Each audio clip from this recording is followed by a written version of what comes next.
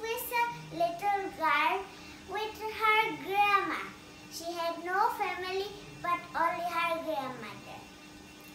One day, her grandmother was so sick that Little Red Riding Hood went to her grandma's house with some fruits in a basket. Her grandma's house was really far into the wild animals live. Then Little Red Riding Hood walked and walked and walked. Then she heard a sound.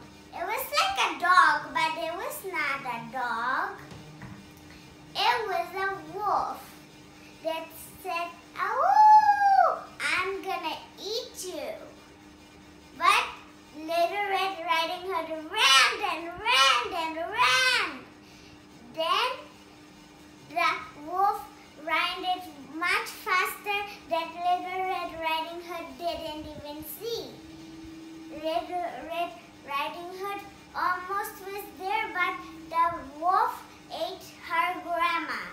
And then the funny part, but is really sad, but it'll get fixed later.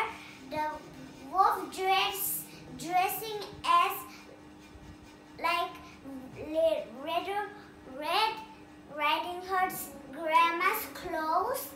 Then the wolf lie down in the grandma's bed. Then Little Red Riding Hood knocked at the door and the wolf said, "Come in." And then Little Red Riding Hood said, "What big eyes you have." The wolf said, "Too better to see you."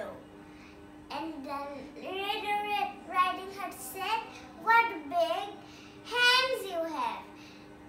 The wolf said, "The better to hug you."